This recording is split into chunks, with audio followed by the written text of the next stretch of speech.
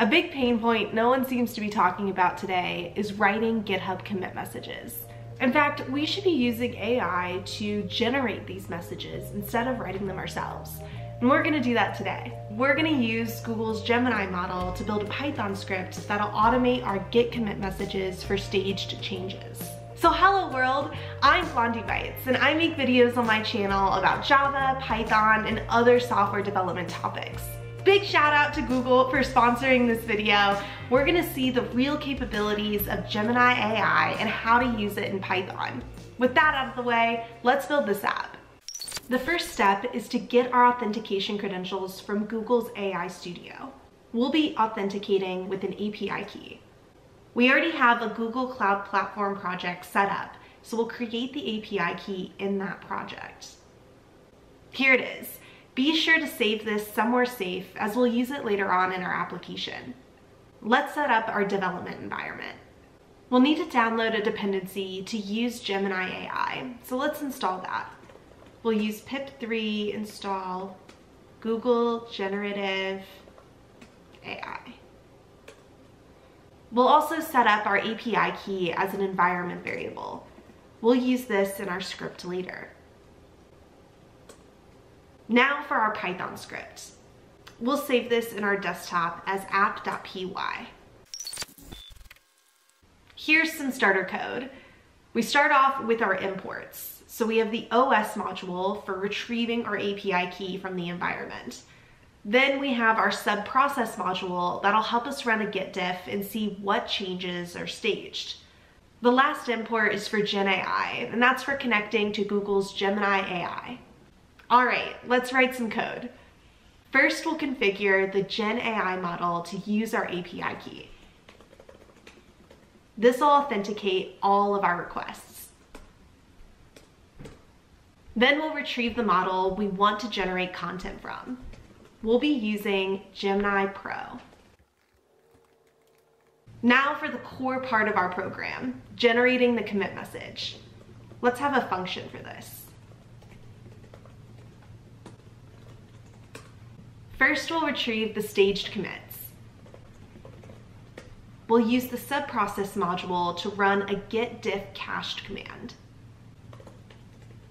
So we'll run git diff and then cached. This gets us all the staged changes, and we'll capture the output into our variable git changes. The output should be in the form of text and not bytes, which is why we have text set to true. Now let's create our prompt.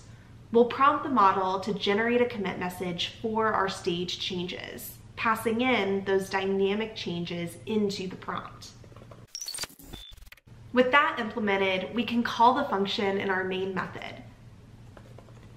We'll say your commit message is,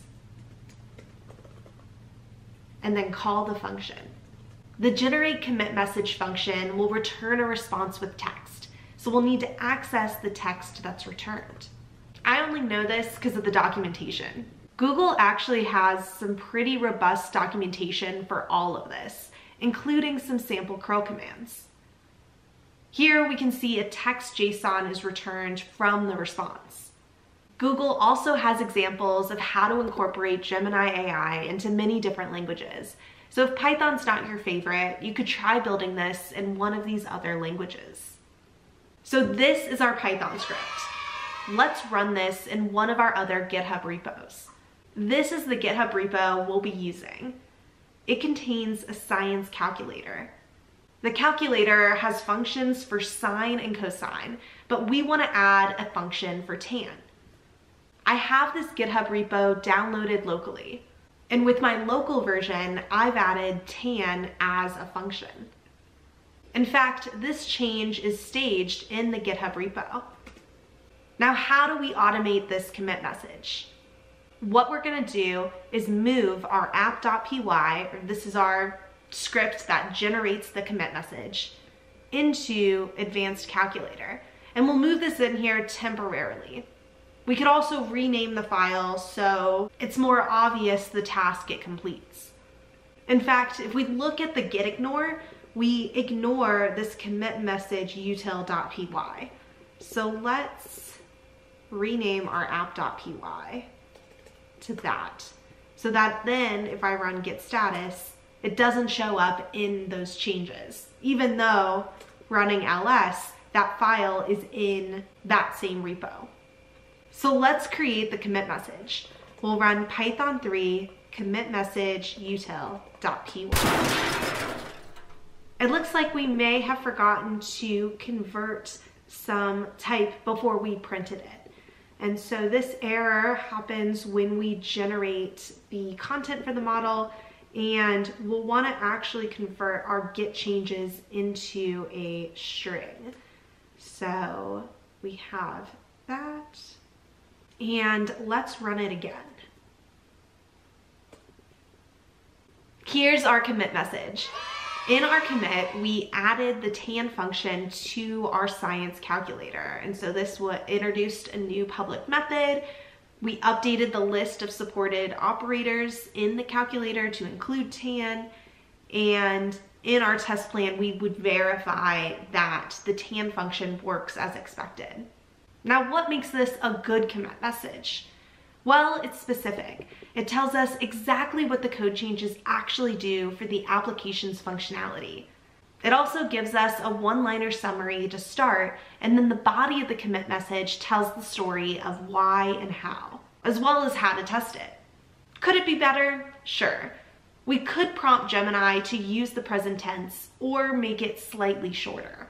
We could also have our commit message only include this first line summary, and the rest of this we could put in the PR or the pull request that we'd submit when we're ready to integrate these changes into the main code base or the main branch. Now, just to double check this, let's run git diff -- staged. And this will tell us exactly the lines of code that are staged for commit. And so this is what we passed to Gemini. Now, if you wanted to improve this application, you could actually make it commit the change and automate the commit process. This could be a little too much automation, but you could also add a warning and force the user to confirm before actually making the commit. Another option is to give the model more context on what your overall application does so it can better generate that commit message. To go even further, you could build something that automates your pull request description upon PR creation. All right, that's it for this video. With 18 lines of code, we were able to create a Git commit message generator that can come up with a summary for any commit. Thank you for watching, and thank you, Google, for sponsoring. I hope you enjoyed using Google's new Gemini model with me, and I'll see you next time. Happy coding. And if you want to build with Gemini, you can go to AI Studio and create your API key today.